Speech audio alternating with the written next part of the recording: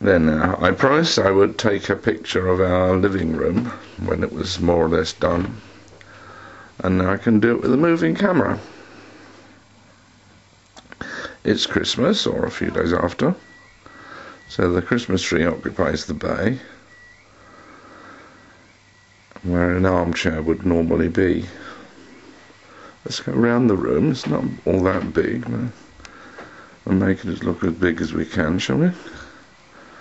Sofa with the famous picture over it. That picture's due to be replaced by the new Peter Kitchell prints when they've been framed, and then this one will go down in the study over my desk. It's a nice comfortable sofa, bought from Habitat some years back. The thing in the corner is not a real plant, of course. It's made of plastic or nylon or silk or something. And the two lamps either side of the sofa are eBay purchases made by Graham and frames made by him just before we left Lincolnshire. The armchair is not a precise match. It's a very comfortable one. It normally has a footstool with it. The coffee table is two pieces. The base was made for us by a master carpenter when we lived in Wales years ago, and the top is an ancient oak table. Graham put the two together as a nice coffee table. It's very, very good. If you walk into it, however, you find out that it's completely solid and immovable and will leave an indelible mark on your shins. Where are we? Yes, we're coming round the room. There's no wall, no picture on that wall yet, although Graham is at this moment putting pictures up everywhere.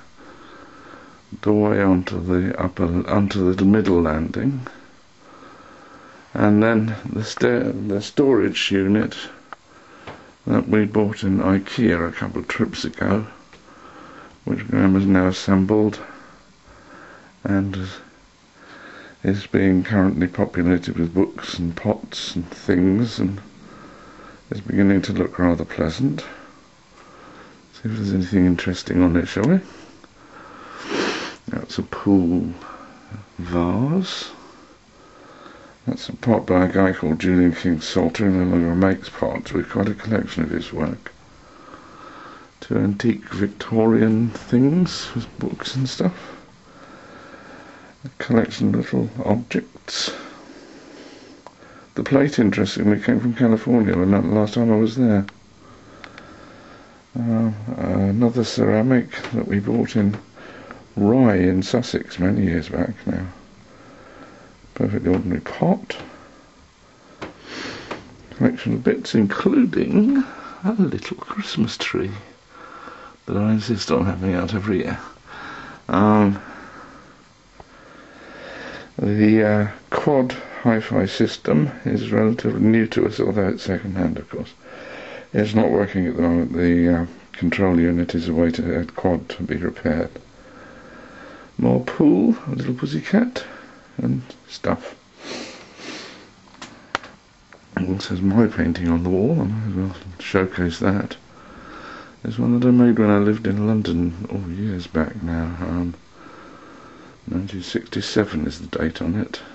It's quite a piece. I don't paint like that anymore. Perhaps I ought, who knows. TV, of course. And the TV cabinet is one that Graham made when we lived in Somerset before. He made it out of scrap wood, believe it or not. Seen the same piece at over 600 quid. It cost him, I think he said, £7.50. Windows have blinds. The curtains are there for decorative effect only. They do draw, but we don't draw them. And that is our living room. It's quite a nice room, actually. It's back out. There's no Her Majesty present in the room, but I must show you one thing, of course. That's Dolly's Christmas present, which is a catnip squirrel, somewhat bedraggled now.